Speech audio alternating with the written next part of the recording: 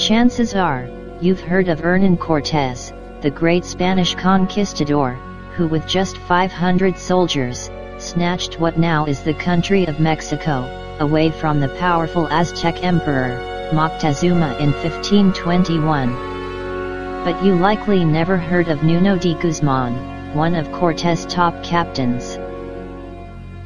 Maybe Cortés had a better public relations man, but Guzman was almost as big a conquistador, having led the invasion of the better part of western Mexico, and who for a while, served as governor of a couple of states.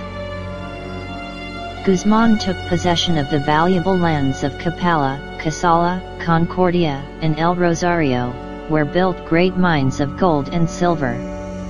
That's why, he chose Mazatlan, as his port of embarkation of its treasures, although in those times there was nothing here, other than mosquitoes and reptiles, in addition to the intense heat.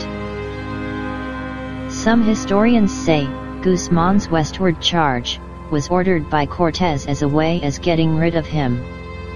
King Charles V, had sent Guzman, his buddy, and the son of a bigwheel in the Inquisition, to Mexico to keep an eye on Cortés. So off Guzman went with an army of 10,000 soldiers. Having earlier gained a reputation for cruelty along Mexico's Gulf Coast. For instance, selling thousands of Indians to work as slaves on Caribbean plantations. His westward thrust was to give him an even bloodier reputation along the Pacific. Soon, Guzman was known as the Butcher, were villagers in a region stretching from Sinaloa down to Nayarit, Jalisco, Colima, Michoacan, and Guerrero. He was so brutal in all the provinces of New Spain, Mexico. There was no other man, more foul and evil than Guzman. Another report said Guzman was the most depraved man to ever set foot in New Spain.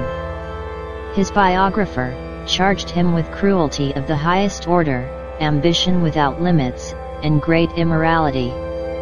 It took a while, but King Charles finally got fed up with his man in Mexico, possibly with some urging by Cortés and church heavyweight, Vasco de Quiroga.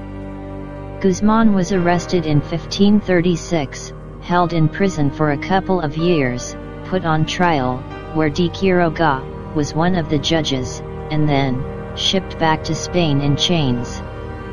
He died in 1558, being a broken man. There's a legend that says that Mazatlan was founded by him in 1531, which is false and unlikely.